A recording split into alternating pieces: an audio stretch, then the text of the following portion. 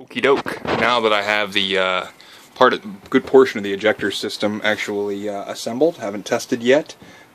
Just did most of this work here in the last 2 days. The ejector assembly, the main ejector I discussed earlier in a previous video called Ejector Refrigeration. I am going to be firing this thing up probably tomorrow. I only have 2 connections yet to make. The suction back to the compressor and the high pressure liquid coming into the main throttling valve. So now that it's mostly assembled, I thought I'd make another video here just explaining what I hope to happen.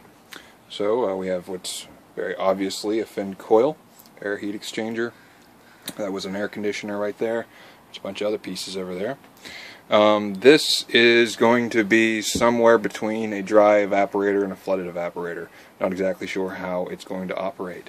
But some main components here are a brass needle valve, an ejector assembly,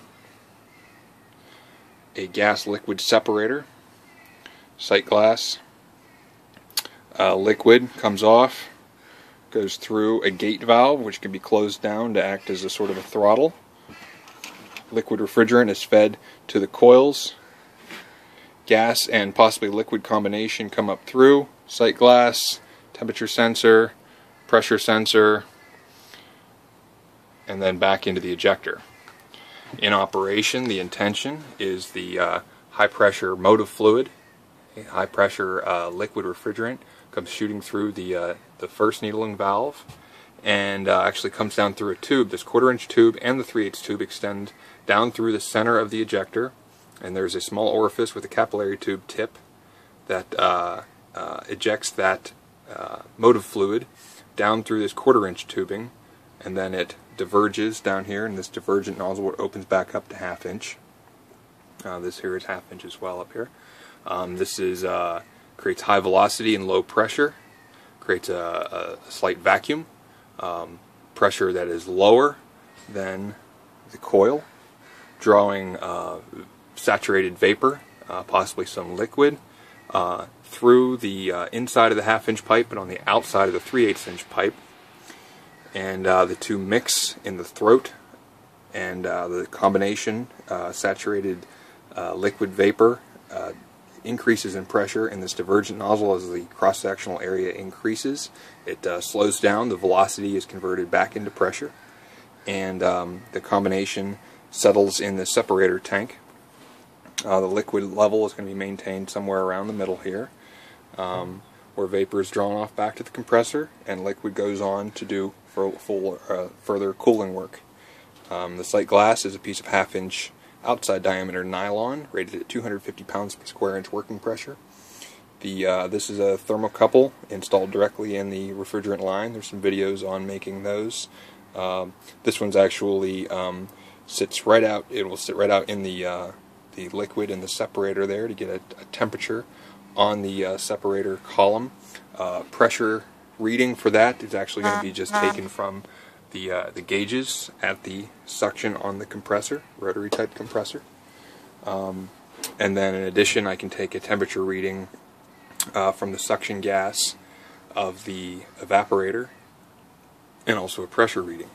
And my intention is that the pressure and temperature in the separator column should be higher than the temperature and pressure in the evaporator.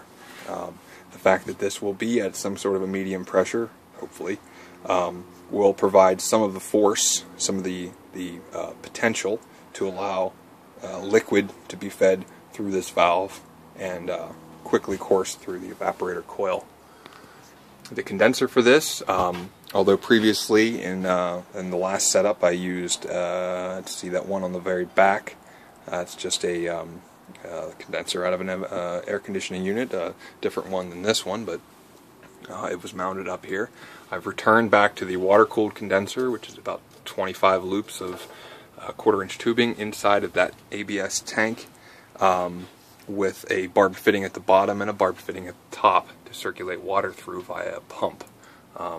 Previously, this system seemed to work rather well, but I never did develop a method to dissipate the heat of the water. So I essentially just built a batch water heater that would elevate temperature quickly and, you know, cause me all kinds of grief in the system, considering that the head pressure kept rising and rising. So what I will be doing rather shortly, once I finish putting the lines on to connect the condenser, compressor, and entire evaporator unit, will be to put a tank or a bucket of some sort out here and make sort of a water fountain type arrangement to hopefully get some evaporative cooling.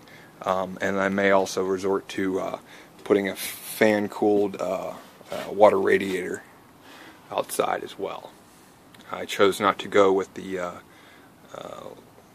direct condenser, air-cooled condenser, for a number of reasons having to do with running copper outside, having a more permanent setup outside, longer runs, more use of copper, and I intend to have a heat pump built for this fall, which is going to use water as the medium to carry heat into the house. So it's about time that I start to fool around with that a little more. In addition, I'd like to put in thermocouples on the inlet and the outlet of the water heat exchanger, so I can measure a temperature difference, and with knowing the flow rate, give me a better idea of the change in enthalpy of the refrigerant passing through it. So anyway, that's about it for the setup at this moment, and hopefully this evening I'll have the rest of the lines installed. Thanks for watching.